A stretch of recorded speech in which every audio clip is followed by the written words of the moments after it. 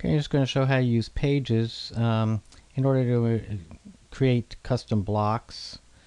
First, I'll just give me some content out of this front page. Grab this whole darn thing. There we go. Copy.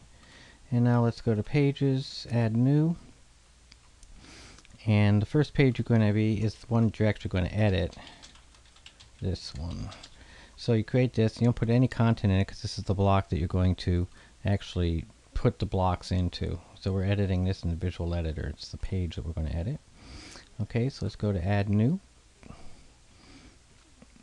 And this one, add this first. Doesn't matter what you call it because you're the only person who's ever going to see this heading up here, most likely. Well, I don't know. There's some cases where you will. You have to hide titles sometimes. But anyhow, let's keep this straight. This is right now it's a heading 3. That's a heading 4. Okay, so let's make this this one right here. Let's make that a heading 3. And make that a heading 2.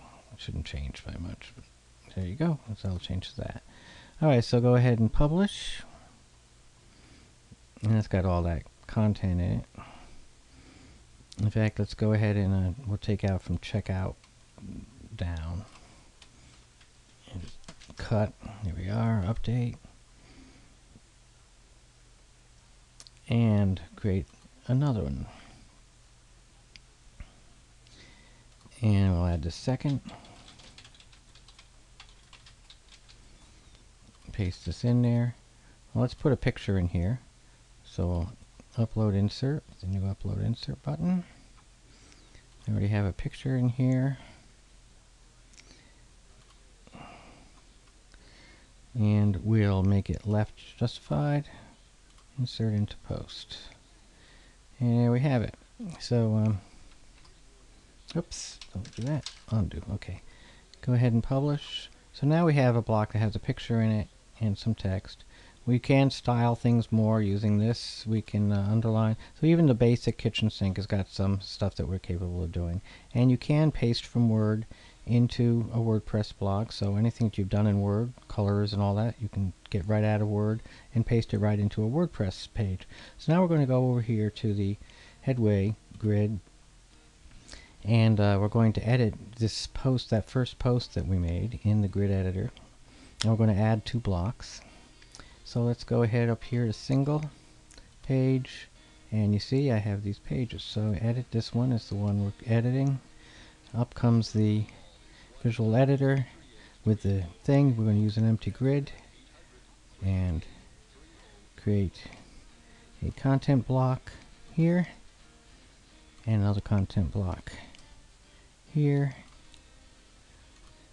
Okay, let's edit this content block, and under mode change it from default behavior to custom query. Go to query filters and under fetch say add this first is the page we're going to throw in there, and you'll see it change right away. Now let's do this one and change it from default behavior to custom query. Under query filters we'll fetch add this second. And there you see it change right away. Hit save. And we'll take a look and see what it looks like under manage. Okay, so I hope that's interesting to you. It's a real quick way. You realize you get all of the tools that you have available to you in editing a page, a WordPress page, are handed to you here. And so you can really go to town and what shows up in these blocks and position these blocks anywhere you want. You can resize these blocks. You can make them have different characteristics, and the height will auto expand to fill the amount, just like a regular block. But you can even adjust things like that.